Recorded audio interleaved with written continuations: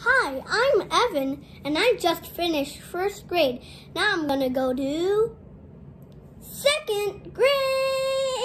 At Irving School. At Irving School. And I am Evan's dad, James Meredith, and today we're going to read a story. And this story is called The Tea Dragon Society. And it's written and illustrated by Katie O'Neill. The Tea Dragon Society. Written and illustrated by Katie O'Neill. Cool. Chapter 1. Spring. Once upon a time, blacksmiths were as important as magicians. They made tools for healers to cure the sick.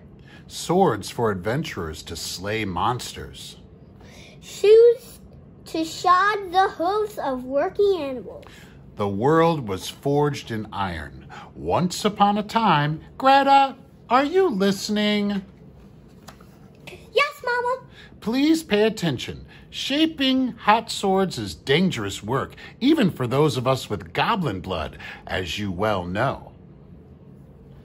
Sorry, I'll concentrate, I promise. You must wait for the exact right color. Do not let it get too hot, or the sword will become weak. And then strike. What does that mean?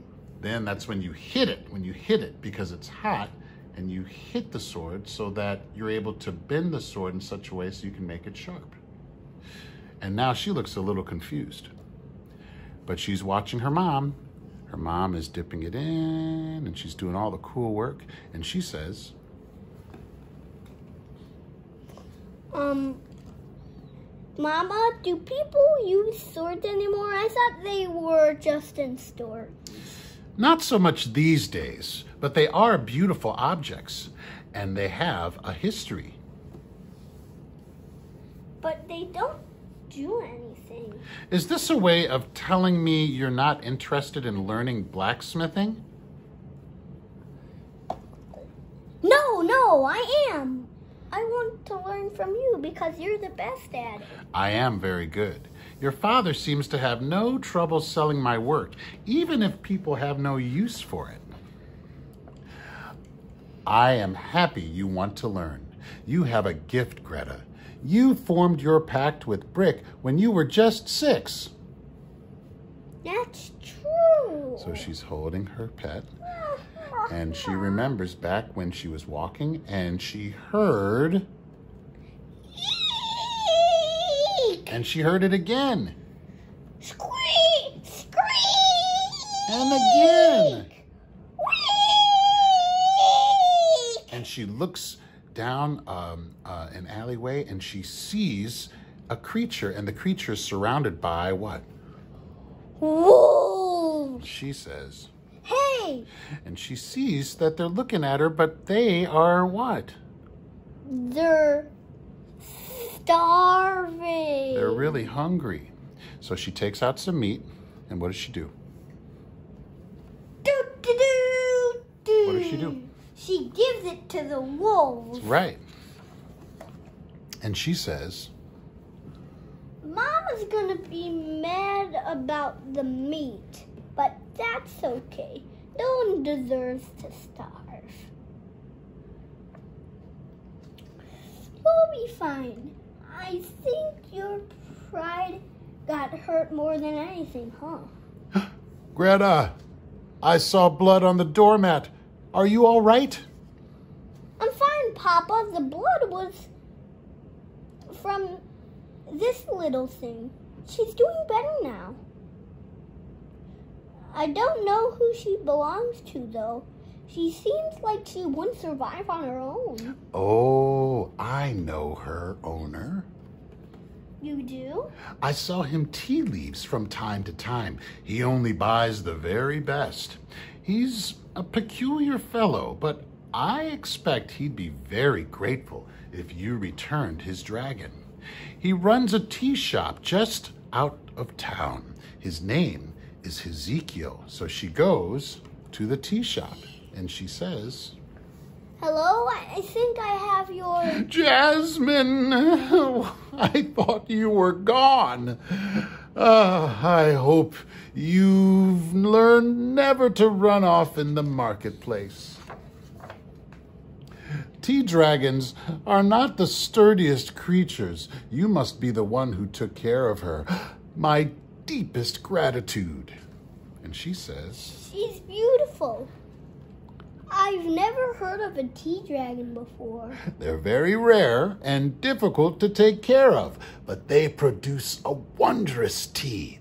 See the leaves on her horns? We gradually harvest them to make a special brew. And she says, Jasmine?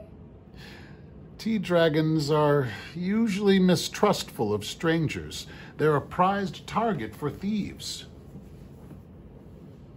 She never steal her, but I think I'd never steal her, but I wish I had one.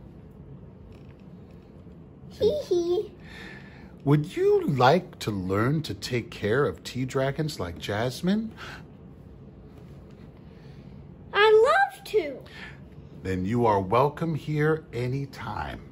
So she leaves out and she's walking and she runs into someone with a tea dragon. Interesting.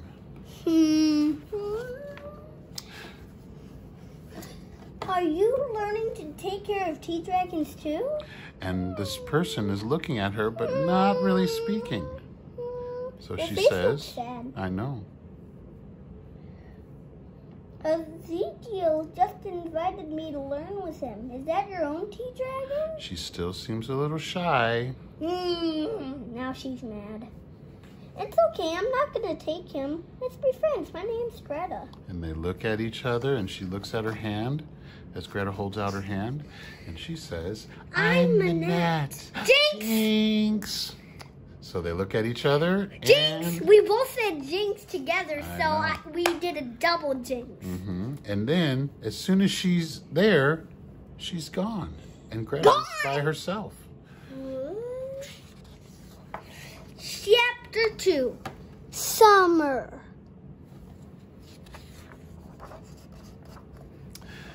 So, meanwhile, Greta's still working hard on that iron, but it looks a little curvy. Her mom says, I used this technique to make a teapot once. A man commissioned it for someone named Ezekiel. Papa told me that you have met him. You know him too? We share a mutual admiration for our crafts. And she says, Actually, he invited me to come learn more about tea dragons. But that was over a month ago, and I've been too nervous to go. Do you think it's too late now? Ezekiel is not like humans and goblins. He will live for more than twice our lifespan. And Ezekiel himself is one who values patience in all things. I think he would barely notice your hesitation. Meanwhile, she's still trying. Oh, a bit curvy. So she goes back to Ezekiel's place and she sees him working in the front. Hello. Please go through the back if you'd like to meet the rest of the tea dragons. I must work on filling these orders, but Eric will introduce you. Oh, okay. So she goes around to the back where she meets Eric. So, you're the one who's keen on these rat bags. A brave soul to be sure.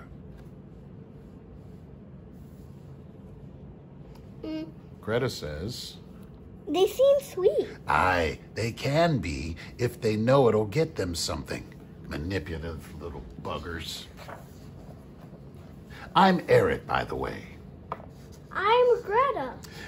Anyone has trusts with his dragon, I would trust with my life. Let me show you how to get these rascals preening and purring. You'll want a pair of these. If you rub them the wrong way, they're liable to take a nip of you.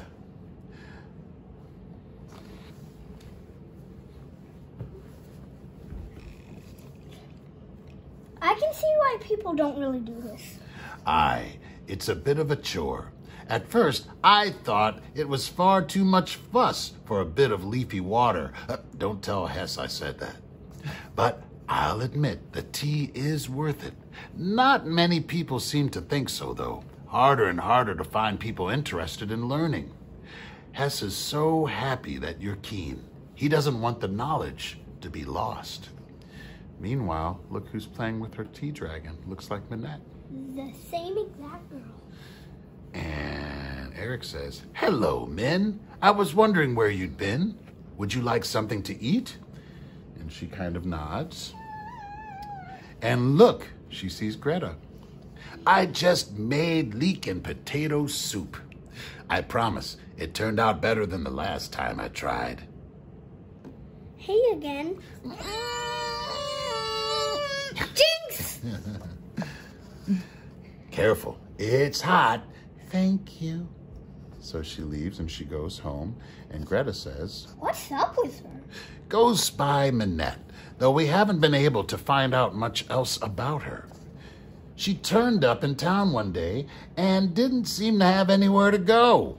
Oh, she forgot her spoon." I can take it to her.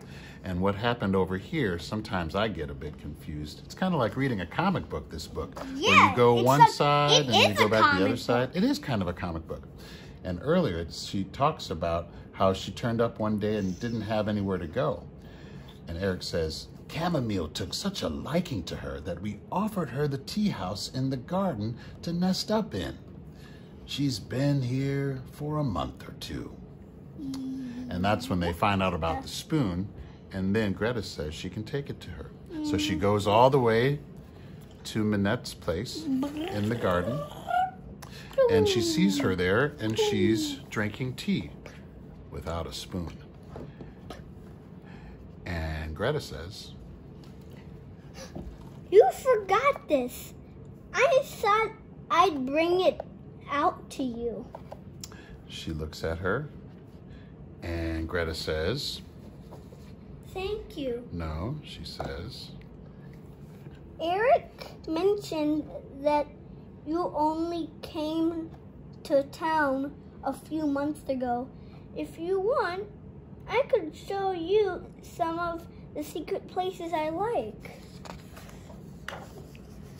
She looks at her, and they look at each other, and they don't say anything.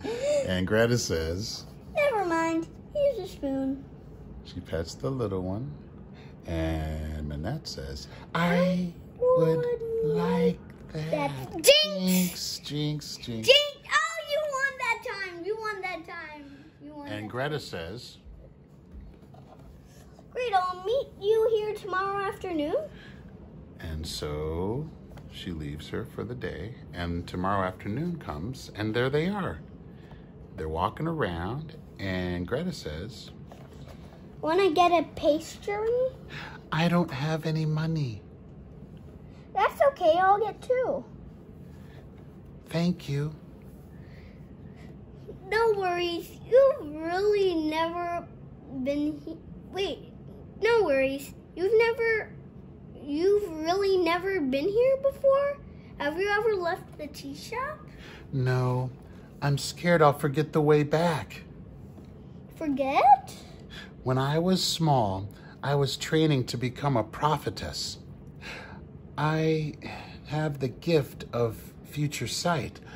At least I used to." What? Pretty cool. She's thinking back. Yeah. "I was told I had great power and a duty to use it. So every day I tried to see more and more, every future that could possibly exist." But her mind is starting to get so crazed because she has so much in her mind trying to see the future. So she says, "My mind was full to bursting. I burned out. To protect itself, my mind erased every memory I had, including the ones about me. Even now, I forget stuff easily. When you said, 'Hey again,' yesterday, I had already forgotten that we had met before. It's embarrassing and scary. Minette, if you ever get lost, I'll come and find you, I promise. Thank you, Greta. She's crying. Yeah, but she's also happy. She's met a real friend. Chapter 3, Autumn. Chapter 3, Autumn. There we go. What? Yeah. So they're all sitting there. Mm-hmm. Looks like Eric, Greta, and Ezekiel. And they're teaching, it looks like they're teaching Greta how to get the leaves from the tea dragon. And she says... By not hurting them. Mm-hmm. This is kind of relaxing when they aren't trying to bite your fingers off. That's a good way to put it. That should have been our slogan.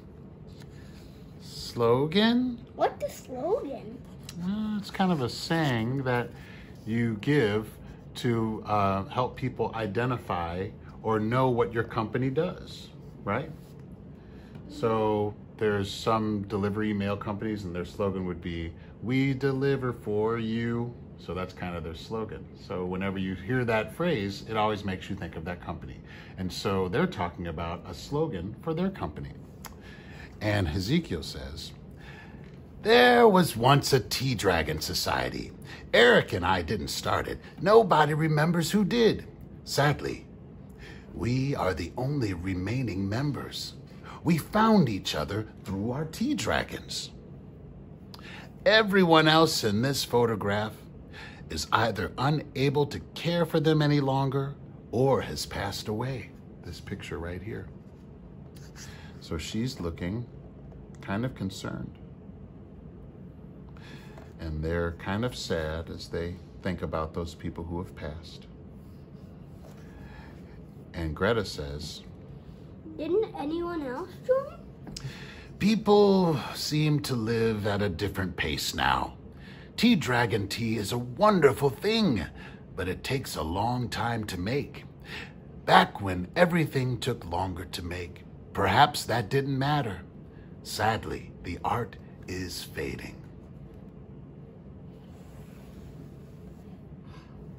It won't be forgotten. And they kind of look at her with hope. And she goes home and says to her pet,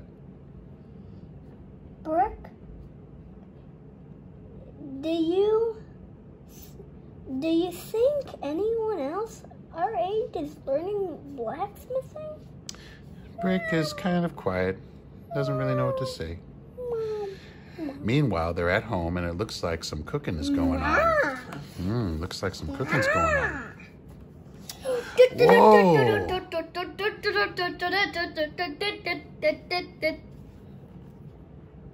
Oh, Soot, we have no seals for the jars. And Minette says, "I'll go get some from the market." Are you sure, man? "I'm pretty sure I remember the way, and if not, you'll come find me, right?" And she looks at her, Mm-hmm. and she nods, and then Minette goes off. And Ezekiel says, "Greta, you have been working very hard with the dragons. We both feel your presence brightens this house. We think it's time you see what makes Tea Dragon tea special. If you'd like to." I'd love to. "Very well. This is a special blend brewed from jasmine and rooibos. The dragons Eric and I have had for many decades. Yeah. If you clear your mind and concentrate, you may experience some of the memories the dragons have shared with us." Are you sure it's okay? "We trust you, Greta."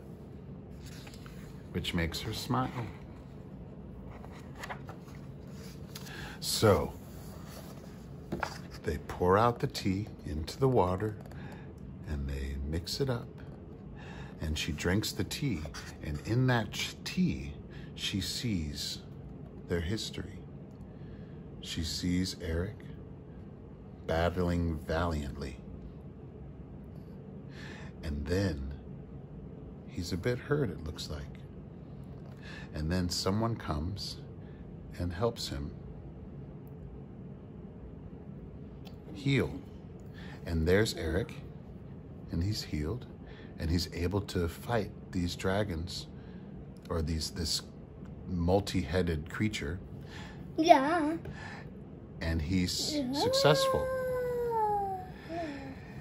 But he says, I appreciate the help, but I'm guessing it wasn't free. Correct. I've been hoping someone would come and claim that bounty. Don't like getting your hands dirty?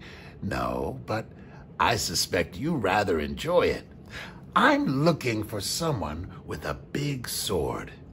Guess that's me, all right. If you can keep working magic like that, I'm up for a deal. So they shake hands.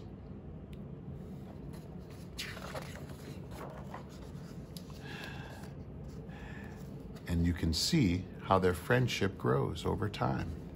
Friendship grows and You see? grows and grows and and grows. grows and grows. You see that? And now here they are, and they're And just kind of grows. hanging out in the spring. And Ezekiel says, not bad. Could be better, though. I heard a whisper of a bounty to end all bounties. I reckon we could take it, Hess. We're stronger together. I suppose it's worth a try. And now, look, they come up against a really, really big enemy. This one's doesn't look like 3 heads, but it looks like a very, very fierce monster. Yeah, even bigger than the last one. And it looks like Eric's having a really tough time. And Ezekiel says, the spell is almost ready, Eric. And Eric says, got it. But just before he can get him the spell, this animal gets Eric in the back and makes him fall.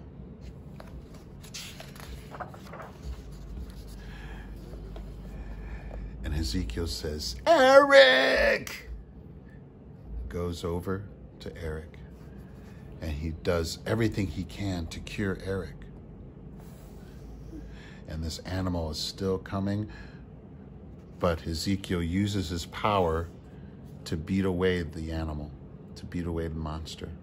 But he's grieving, and he says, Eric, Eric. And now, you move forward. And that's why I have the wheelchair. And now he's in the wheelchair. But Ezekiel is nursing him back to health. And Eric is sad. And he says, this isn't what you signed up for. And Ezekiel says, I signed up to fight by your side, to treat your wounds, to never abandon you. You shouldn't have to give up exploring an adventure because of me. You loved that. It was never the adventure that I loved. You see that? They have a friendship that is more important than any adventure, right? Mm-hmm. And this is all that she was able to see and experience And guess what? while she was drinking the tea. Yeah, and guess what?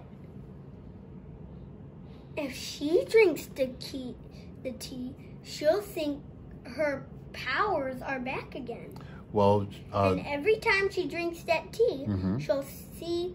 I think every time they drink that tea, that's just one of the adventures. I think they'll see way more adventures. That's true, but only by sharing in the tea together and sharing the experience of drinking that tea.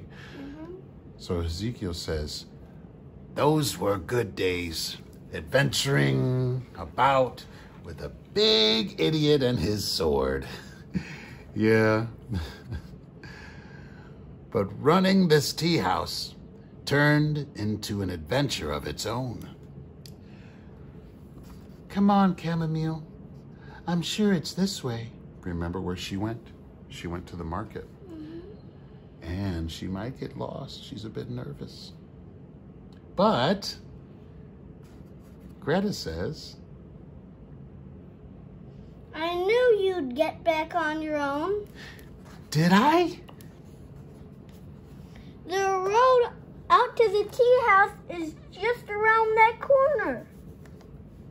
Oh, you're almost there. So let's move out of the way so that everyone can see the story. I'm so glad. I was pretty certain I had it, but it's strange, you know? Just as I was starting to get a little nervous, you showed up. And there they are, good friends. I think it's the next chapter. You are right. Chapter 4. Winter. Chapter 4. Winter. And it is winter. And they're staying warm and having some warm tea and sitting together. And it looks like Minette is writing a letter. And it says, Dear Mama and Papa, I'm sorry for taking so long to write you after I ran away from the monastery. I want to find out who I am when I don't have my gift anymore and what I want to do. I can only do this by myself, but I'm not alone. I have many good people looking after me and will be home as soon as I'm ready. Love, your Minette. It feels weird to write a letter to people I barely remember. I know that they love me, though.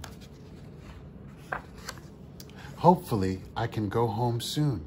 Say, Greta, would you help me make tea from chamomile's flowers like Mr. Ezekiel did? Sure. Haven't you tried it before? No, not yet. I've been too nervous to because of my memory. I was scared that even if I drank it, there'd be nothing to see. But I'm ready to try. I'll help for sure. And there they go. They start to gently take some of the petals from chamomile and they put it in the tea and she drinks it and look what she sees. This is her history of how she met Eric and Ezekiel and how she sat with chamomile and how they spend time together and good times that she spends together with Greta. I think it's different. Did you realize that it's different? So she has different memories that are all her own. Isn't that cool? Mm-hmm. So now, Greta says, memories don't just live inside you, Minette. They live in all the people and objects you share your life with. Chamomile. Chamomile, Eric, Ezekiel, and me too. And look how that makes her feel. You are right, Greta. I lost so much and was scared of losing more. I didn't notice how many good memories I was making. I'm thankful I met you. And look, she gives her a kiss. Now it's still winter time. And look, there's Greta's mom. And she sees her working hard in their house. And what is she making?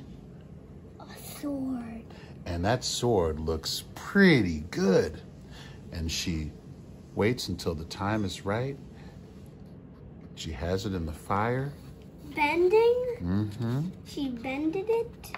And she finished. And her mom says, beautifully done, my love. I am happy you seem to be excited to use the forge again. And Greta says, I don't want blacksmithing to be forgotten. I want to keep making objects for people to love and give them a story. Maybe one day someone will think about who gave it to them or where they brought it, or who they shared it with, or who owned it long ago.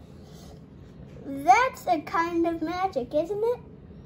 I believe it is. And what? What does this say? Apology. That's a tough one. It actually says epilogue. And what that is what happens after the original story is over. So we get to find out a little bit more about this story. Let's see what's next. They saw each other again. And Greta says, I wanted to make something for you both. And thanks for teaching me about... Teaching Manette about tea dragons. As thanks for teaching me and Manette about tea dragons. Manette about tea dragons. And she gives them this awesome teapot. And Ezekiel says, Greta, it's beautiful. Thank you. Funny that we actually have something for you too, Greta, if you'd like to receive it. A tea dragon. This is Ginseng.